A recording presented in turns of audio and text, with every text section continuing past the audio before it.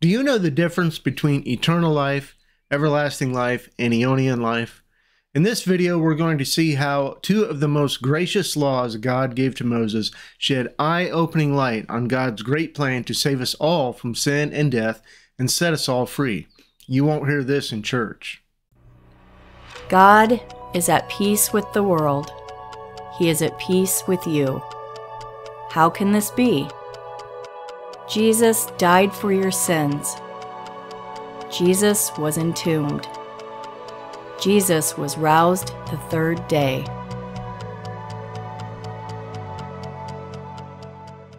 Hebrews 10:1. For the law having a shadow of the impending good things, not the selfsame image of the matters. The law God gave to Moses foreshadowed the good things to come. And we see just before this in Hebrews 9:11, now Christ coming along a chief priest of the impending good things. The good things to come that were foreshadowed by the law will be accomplished by God through Christ. In Leviticus 25, the law God gave to Moses teaches us about the law of redemption and the law of Jubilee for the nation of Israel.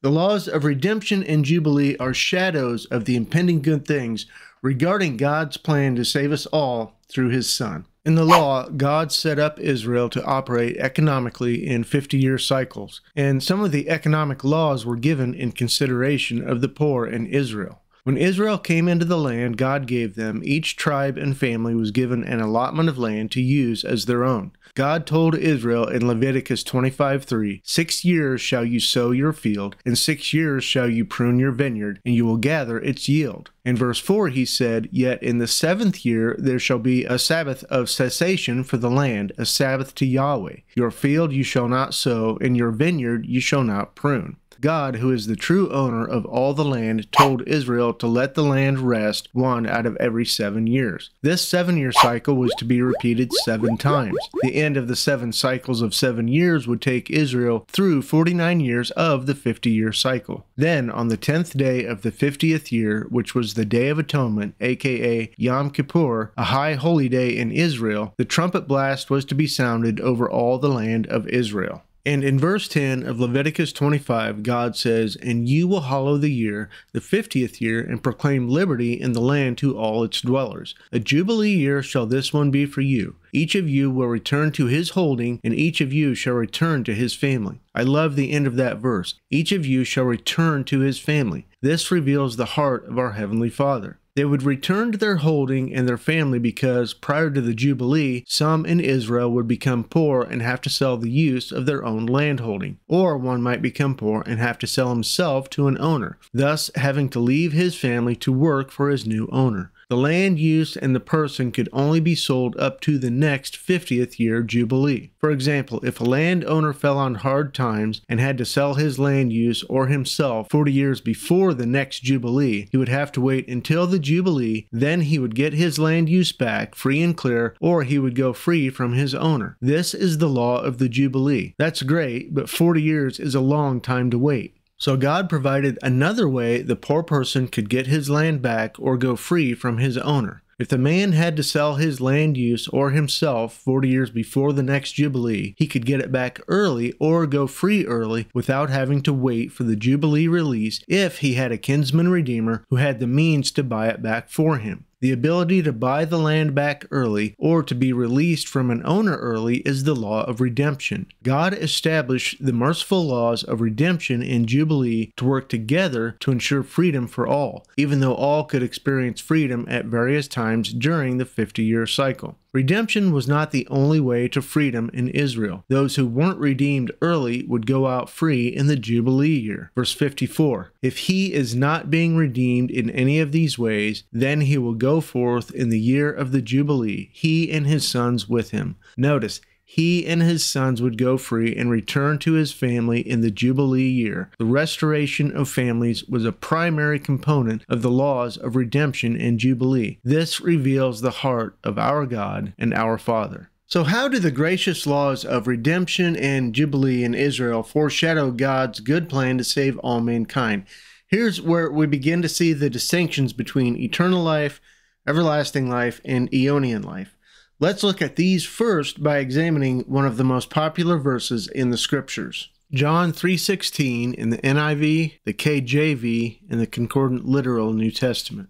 NIV. For God so loved the world that he gave his one and only Son, that whoever believes in him shall not perish, but have eternal life. From the KJV. For God so loved the world that he gave his only begotten Son, that whosoever believeth in him should not perish, but have everlasting life. The Concordant Literal New Testament. For thus God loves the world, so that he gives his only begotten Son, that everyone who is believing in him should not be perishing, but may be having life eonian. Each of these three translations is talking about a very different span of life. Eternal life, everlasting life, and life eonian are not the same. Trying to force them to mean the same thing leads to tremendous misunderstanding of God and his plan to save all through Jesus. The word translated as eternal, everlasting, and eonian is the Greek adjective ionion. The word ionion comes from the Greek noun ion, which is the longest segment of time known in the scriptures. An ion has a beginning and an end. Ion is used in the plural form in over half of its occurrences, revealing that ion is not equivalent with eternity, which has no beginning or end. Because an ion has a beginning and an end, Ionian things begin and end, and occur during the times Eonian, which consists of 5 ions. Many things are described by the word Ionian in the Greek scriptures: life, glory, salvation, redemption, God, judgment, chastisement, fire, dwellings, etc. Because eternity has no beginning or end, eternal life is life that has no beginning or end. Therefore, only those who have no beginning or end can have eternal life, and there is only one who has no beginning or end. He is the only true God, who is the God and Father of our Lord Jesus Christ. He is the only one who has no beginning or end. No one who believes in Jesus, and not even Jesus himself, can have eternal life, because we all had a beginning. So eternal is a bad translation of the Greek word ionian. Jesus is not talking about eternal life in John 3:16. Because an ion has a beginning and an end, and so do Ionian things, everlasting is also a bad translation of ionion, because everlasting things have no end. Therefore, Jesus is not talking about everlasting life in John 3:16. The Concordant version translates ionion well with the English word eonian. Eonian life for the believer is the special life they have during the times eonian. This is the life Jesus is talking about in John 3:16. It has a beginning and an end. Because the times eonian will conclude at some point, the believer's eonian life will also conclude. Some who have heard this have asked me, so are you saying the believer's life is going to end and he'll die at the conclusion of the eons? Yes. I'm kidding.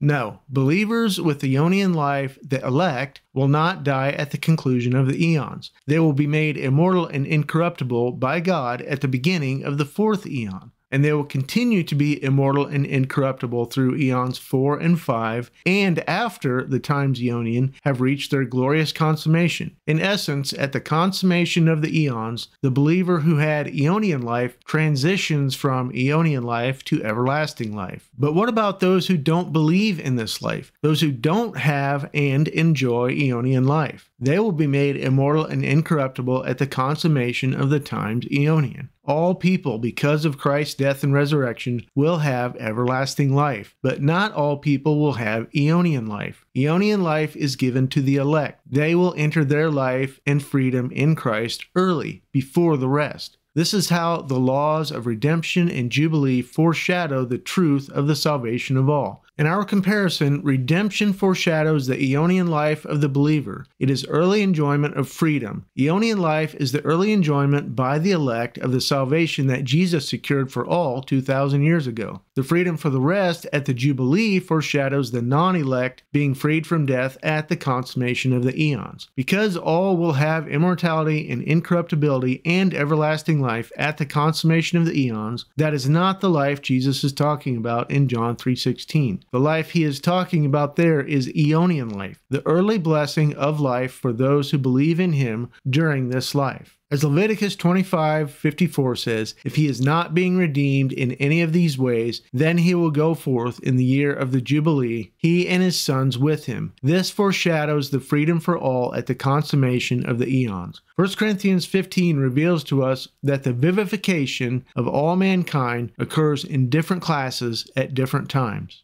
Yet now Christ has been roused from among the dead, the first fruit of those who are reposing. For since, in fact, through a man came death, through a man also comes the resurrection of the dead. For even as in Adam all are dying, thus also in Christ shall all be vivified. Yet each in his own class, the first fruit Christ, thereupon those who are Christ's in his presence, thereafter the consummation, whenever he may be giving up the kingdom to his God and Father, whenever he should be nullifying all sovereignty and all authority and power. For he must be reigning until he should be placing all his enemies under his feet. The last enemy is being abolished, death, for he subjects all under his feet. Now, whenever he may be saying that all is subject, it is evident that it is outside of him who subjects all to him. Now, whenever all may be subjected to him, then the Son himself also shall be subjected to him who subjects all to him, that God may be all in all. Verse 22 makes it clear, to those given eyes to see, that even as in Adam all are dying, thus also in Christ shall all be vivified. Because of Christ, all will be vivified, meaning made immortal and incorruptible, just like Christ, the first fruit. This will occur in classes at different times. The remaining two classes after Christ are, first, those who are Christ's. This is the elect, those who believe in this life, and this will occur in his presence, at the end of this present wicked eon. They will have eonian life for the oncoming eons, eons 4 and 5. They experience redemption long before the rest are freed.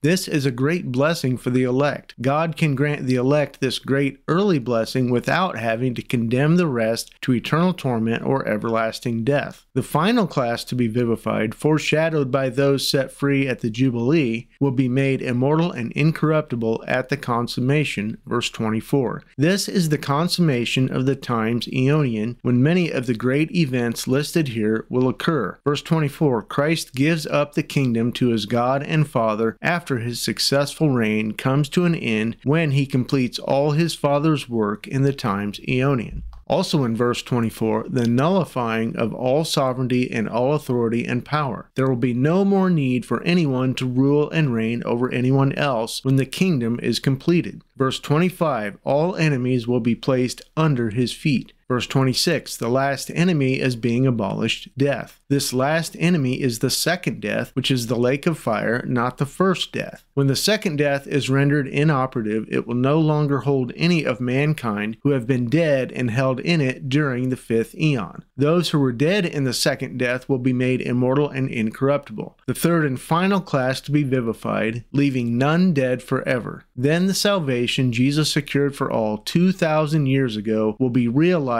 and experienced by all in its fullness. Verse 27, all who are under Christ's feet will be subjected, with his Father being the only exception to this complete subjection. Verse 28, then the Father subjects his Son, and God will be all in all. This is foreshadowed in the law of the Jubilee, Leviticus 25:41. Then he will go forth with you, he and his sons with him, and return to his family. And God, as Father of all, will have all of his family forever. All mankind has been saved by the Savior of the world and will be free in God's great Jubilee at the consummation of the eons, when God will be all in all. The reconciliation of all creation has been secured by the blood of Christ's cross. If your view of God has him punishing people forever, or being dead forever instead of being set free forever, then your view of God contradicts the shadow of the Jubilee. So God has the salvation of all covered, whether it's Jesus, the man who is the ransom for all, or whether he is the Redeemer of the elect as the kinsman redeemer, or God's declaration that all will go free in the Jubilee. No one will fall through the cracks. In fact, with God, there are no cracks. That there are cracks in God's plan is only a bad rumor propagated by the millions in Orthodox Christianity who know only false distortions of God's plans, power, and love. Thanks for watching. I recommend this video to you next.